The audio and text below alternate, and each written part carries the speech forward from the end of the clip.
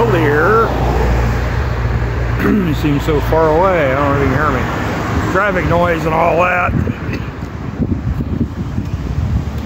Nice little area. That's the market I was at yesterday down there.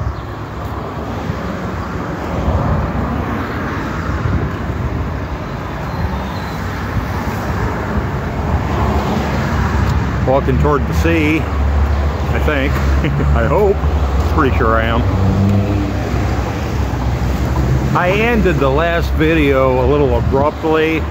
Well, because I had to chop a bunch off of it because I got all discombobulated.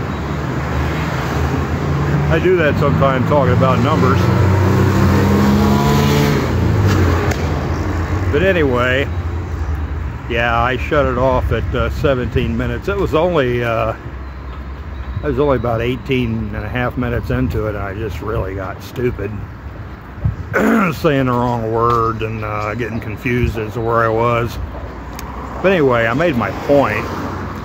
Would have been belaboring the point to have included the other 2 or 3 minutes, or however long I would have went before I caught myself. About the missing numbers. What do you think? Well, the first part of that video was about what Poland's up to and their history with Ukraine. Looks like they deserve each other, huh? So I filled the limit on the description with that guy's comment, Mr. Who was it? Tobias? Something like that. Oh, you saw it. Stewart, Mr. Stewart, fabulous comment, very thorough, very informative.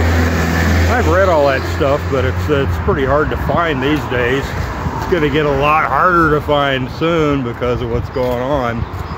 Yeah, I think it's an end run. They're going to turn Ukraine into Poland. That way they'll have NATO on Russia's border. Well, Russia will know how to answer that. Poland and Ukraine, they deserve each other. Western Ukraine. Eastern Ukraine's pretty cool. But they're Russians.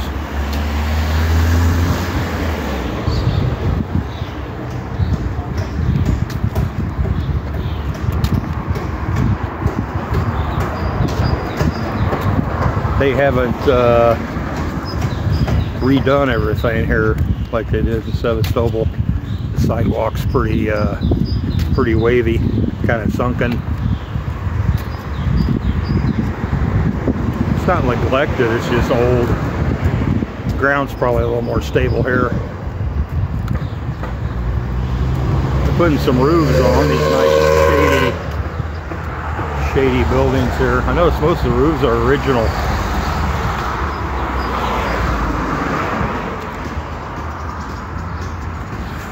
Anyway, enough with the numbers already.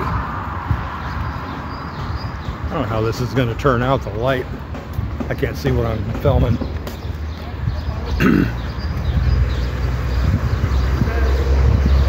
Anyway, what's going on besides that?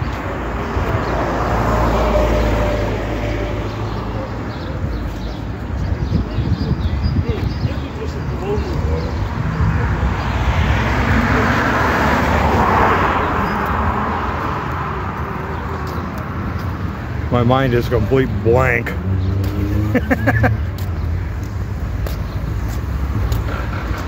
Dead airspace. It's a nice scenery, enjoy.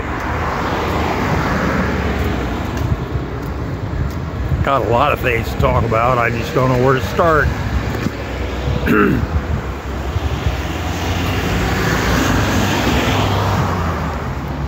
So I'll just dwell on the same subjects or some more. Keep beating that dead horse. It's not dead. That horse is getting up and it's going to run. It's going to be your news for what they let you see of it in the future. They'll consider it a really great solution.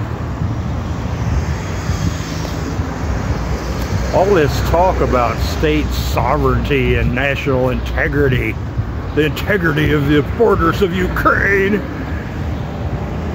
Like for Crimea, for instance, for crying out loud. Crimea River. Crimea River.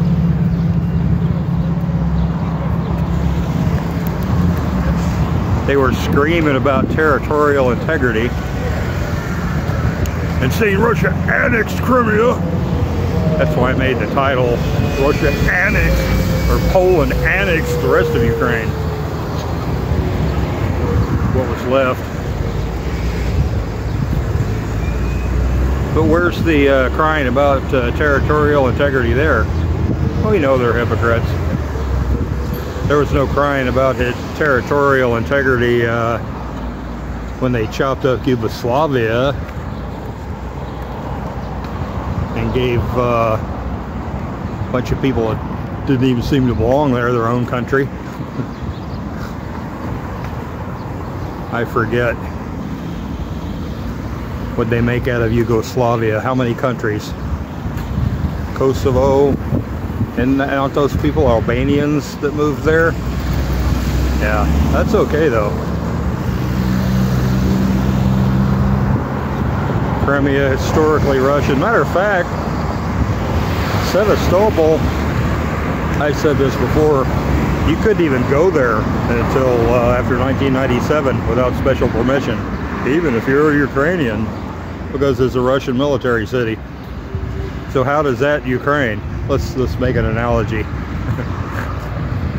Say the US and Canada and Mexico form the American Union, and it lasts for 70 years. And about halfway through it, we have a Mexican president of the Union, and he decides it'd be real cool to give Texas to Mexico. I mean, for administrative purposes. There's lots of Spanish speakers there, you know.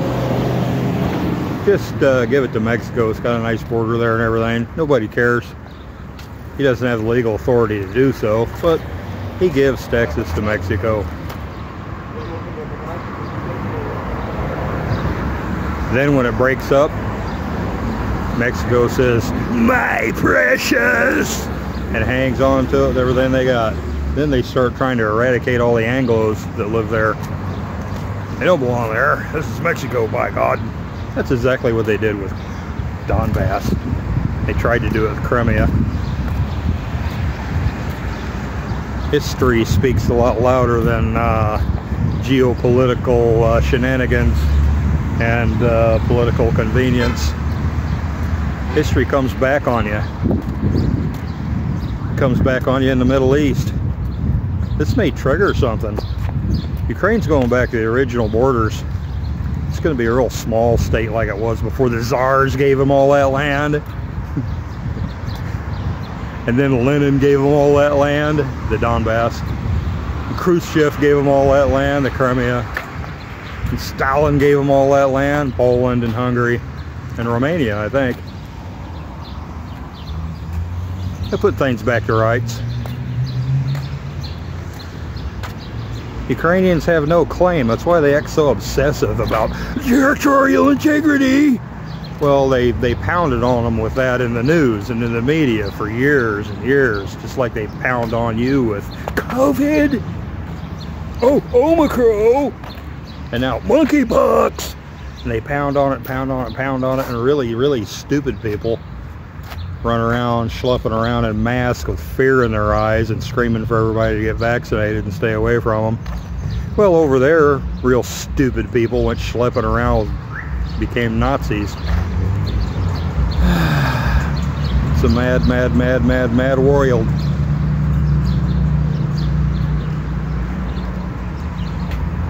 This is a nice park. There's some benches there, but they're out in the sunshine. Uncle Billy needs a little shade. Oh, it's a memorial. Let's see who this is to.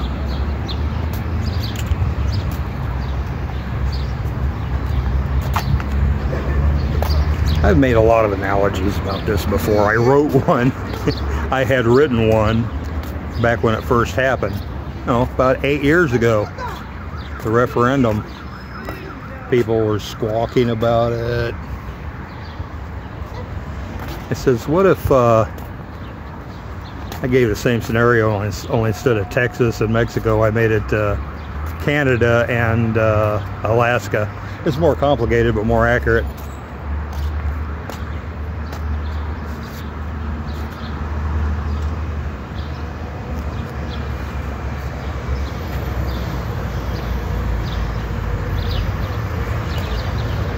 Pigeons made him look like he's got a dandruff problem. Caught us. Anyway. Yeah, see, the Canadians claim Alaska. It is, after all, attached to them. You know, like Crimea is attached to Ukraine, physically. Does that make it Canadian? No. People were making that argument back then about Crimea. And say, the Quebecois took over all of Canada and tried to make everybody speak French and eat snails and stop taking baths. And then they tried that on the Alaskans. Yeah, same thing. Would the Alaskans resist? Just mercy, mercy. Maybe they would. I think Alaskans are pretty tough. They probably would. Then they'd be pro-American separatist. Well, you get the idea. It's easy to make analogies. I don't know why more people don't do it. It's fun too. I had fun.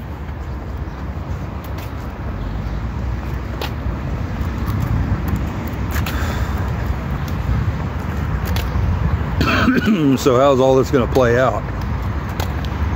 The new Poland. They're already having trouble with their refugees. All over Europe they are. Because the ones that went to Europe are the Western Ukrainians. They're special people. They really are. They'll tell you. Just ask them. They're running around splashing blue and yellow paint all over everything and having protests and hunting down people that speak Russian and beating them up and making asses of themselves in front of the embassy. They're just not civilized. They've had too much self-esteem therapy for the last several years. Compliments of Uncle Sam. Well, it goes back beyond that. Western powers have always been trying to use them to create a monster to attack Russia with. I guess they did a pretty good job. But, like any monster, it's a fiction, it's weak. It started with the Catholic Church a long time ago. Then it went to the German Empire, then it went to the Nazis, and then it went to the US. And now it's going into another phase. Come unwound. They screwed around and found out. You can sculpt a society into all kinds of strange forms with enough lies and enough miseducation. The right kind of lies that tickle the ego. You're the real European Slavs. As a matter of fact, European culture started with Ukrainians. Jesus was a Ukrainian. They're actually saying stuff like that in the schools in Ukraine. That's why it's important to confront liars. Even if nobody listens to you, you got to put it out there, the truth. I got some liars to confront. You know, in the near future, I'm going to have to do it. Uncle Bildy tries to be merciful and give people time to save face and repent. But, yeah, some things just need to be addressed. If you don't address them, look what you get. But if you do address them, you're the bad guy. Oh well. Never bothered me any. Shouldn't bother you. This is such a nice place. Got some big trees. It just goes on and on and on.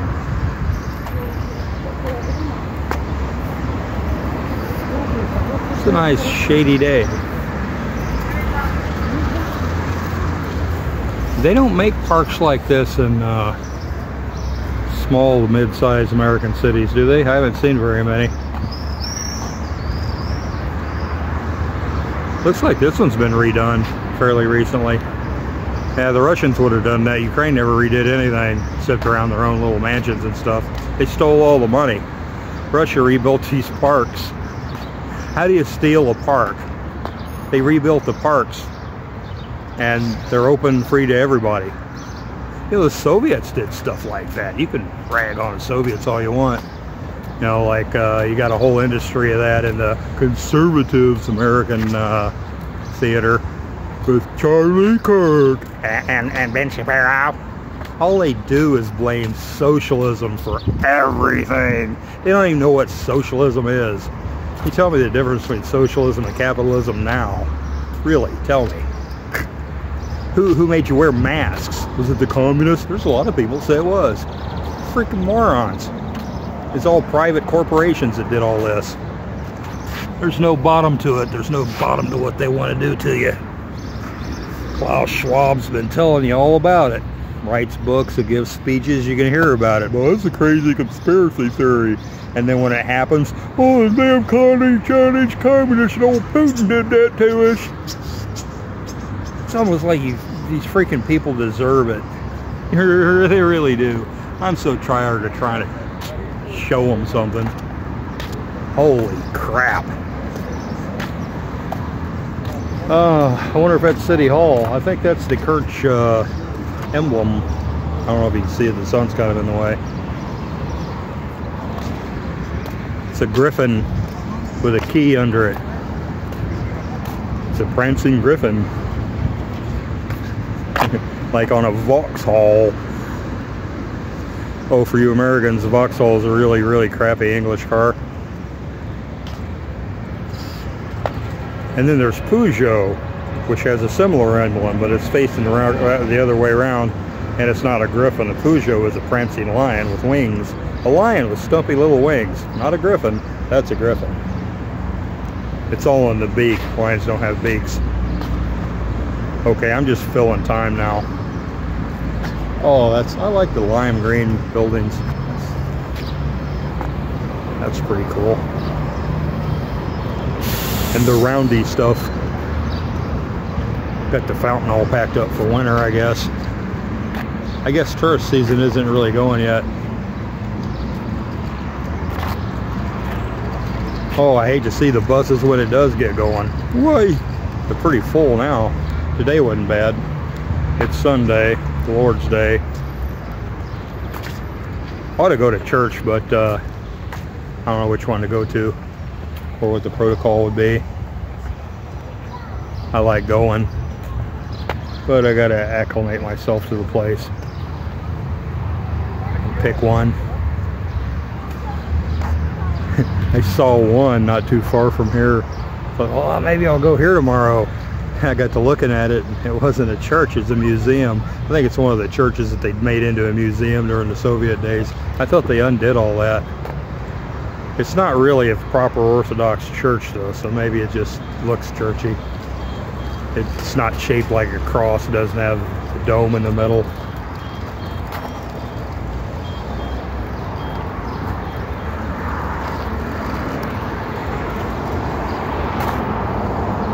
There's the sea right over there. There's a big old ship there docked.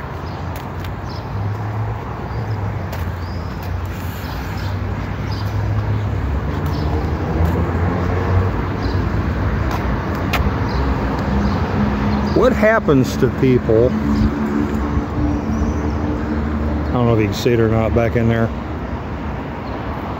What happens to people? What happens to nations and such when they lie, crazy, slanderous lies against people that are trying to do the right thing constantly, incessantly, more and more increasing hysteria? You think that that'll fly? These people don't believe in spiritual principles. They think they can just lie and slander and they'll get their way. They'll change your reality. There's a bunch of the smart set that actually believes that. They think that we create our own reality. Actually, that's kind of a U.S. military doctrine as well.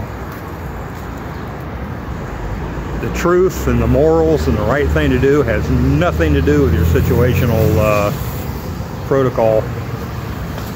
You spend a certain amount of time gathering information, a certain amount of time, there's a limit to analyze it, and then you have to act.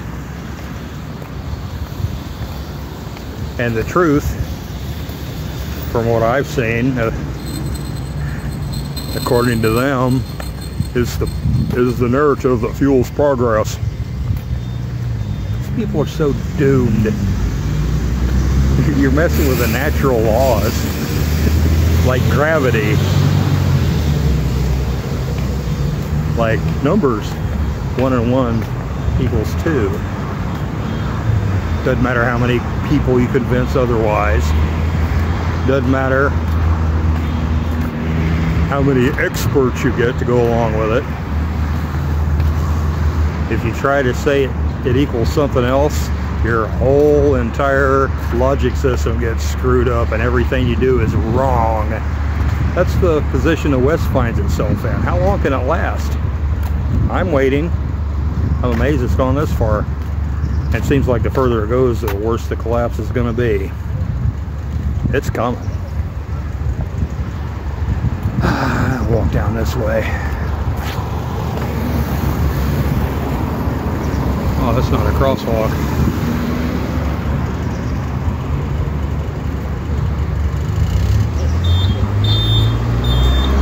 I'll go this way. Oh, yeah. Nice. Anyway.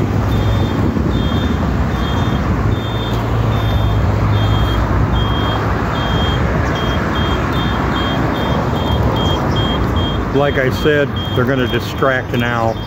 The Polish thing's going to happen, but I think it's all going to be about monkeypox.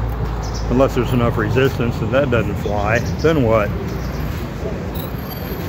Who knows? It's hard to guess what they're going to come up with. A lot of cross here, but there's no crosswalk. I haven't seen any more cops here than I do in Sevastopol. You don't need that many. They don't have to be out harassing people. People police themselves pretty good, unless they've got too much diversity.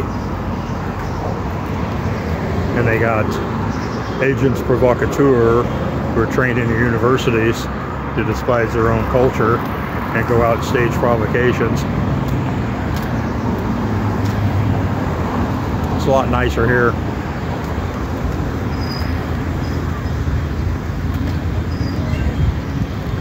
Ooh, I wonder who that is. Could that be Cyrillus and Methodius? I have to go see. I can't see it from here.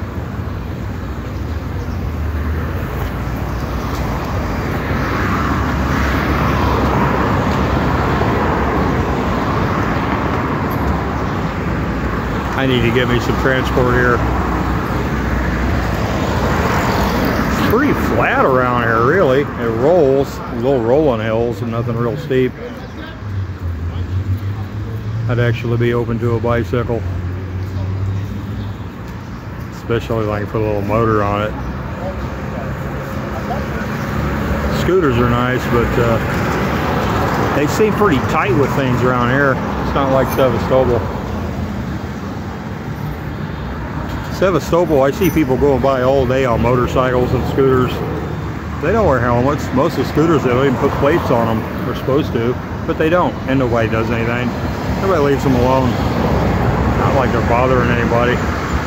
Here, everybody I've seen, even on little wee tiny scooters, is wearing a full face helmet. So I figure the enforcement here must be bigger. Plus it's a cultural thing, people just do it voluntarily.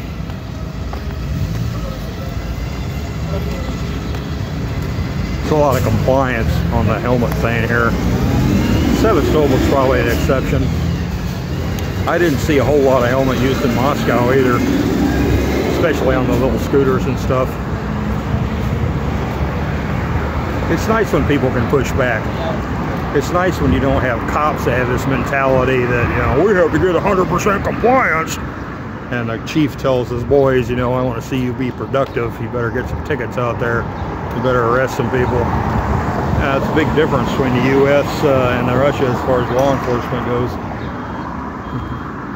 Which one do you think could be described most aptly as a dictatorship? As tyrannical?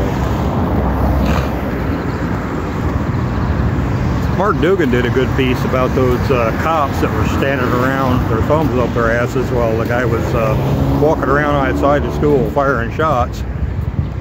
The Border Patrol guy had to come running up and take care of business. Oh yeah, it is. Cyrillics and Methodists, the creators of the Cyrillic alphabet. Anyway, that's the pose I've always seen them in. I'm reading. Maybe not. Oh, the top is in Old Slavonic. I can't read that. Different alphabet. The original. Oh no, that is somebody else. That's just not who I thought it was.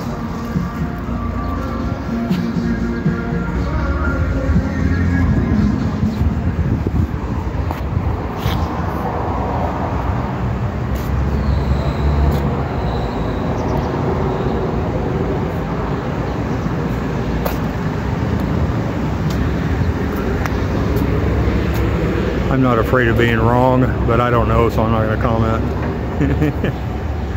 I'll look it up later.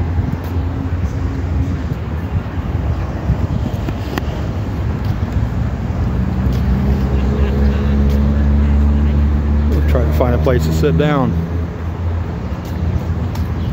Okay, what was I saying?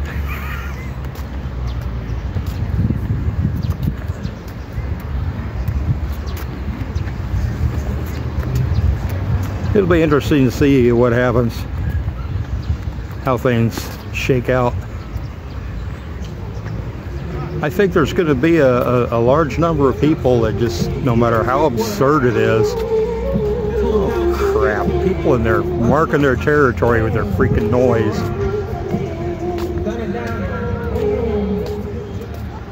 It's coming out of the car. Oh, that's a dry dock. I thought it was a ship from the other side. I could only see the top of it.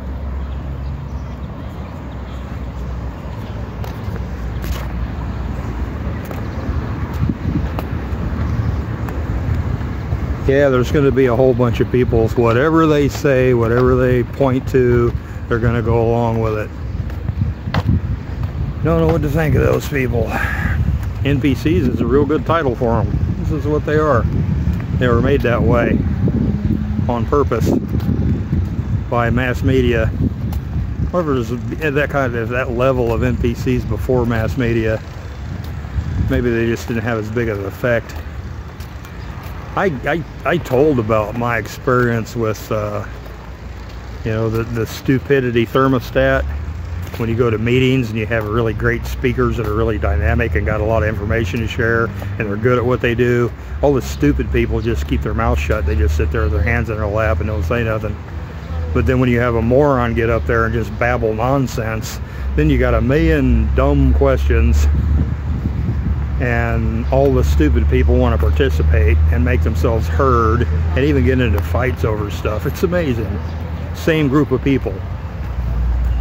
I don't remember which video it was in, but it was KBR used to make us go to all these seminars and one speaker right after another for hours, all day long.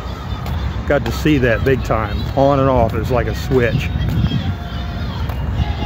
Okay, you've got a stupid speaker coming up here. Activate the stupid switch, and I'd say a good at least 50% of the crowd just turned into a freaking obnoxious freaking morons with something to say adamantly. But when you had a good speaker, good information, elegantly presented, they'd mind their manners. So there's something about how to steer a society in there, don't you think?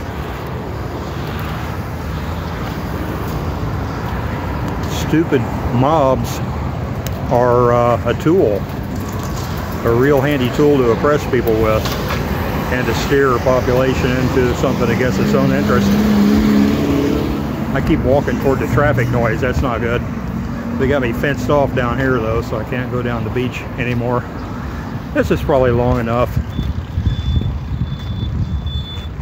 Oh wait, looks like I gotta go this way.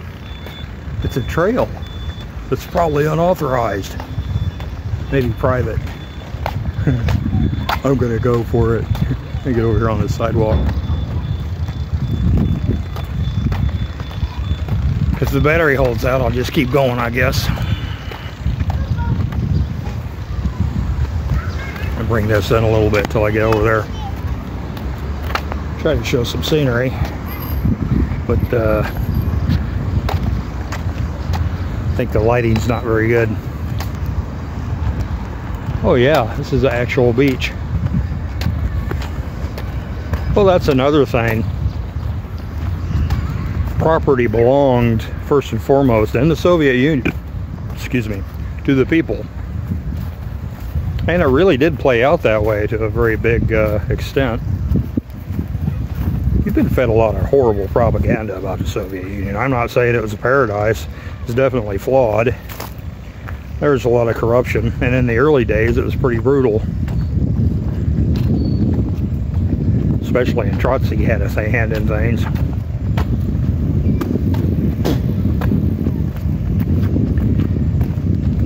But I know a lot of people spoke about it, oldsters. I see evidence of how things were. Wasn't as bad as Americans imagine.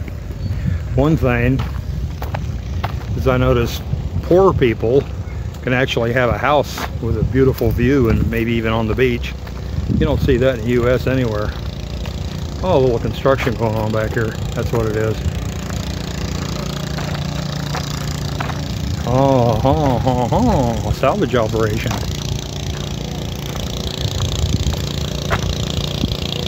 Fantastic.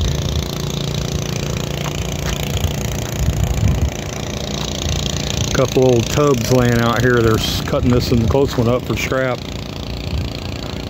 There's another rusty one way back in the distance there. Little salvage operation.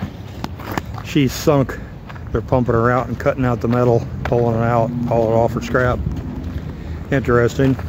I could probably get a job doing shit like that around here. It's not going to be near as much as I'd make in the States, but that's going to be moot pretty soon. It's already getting there.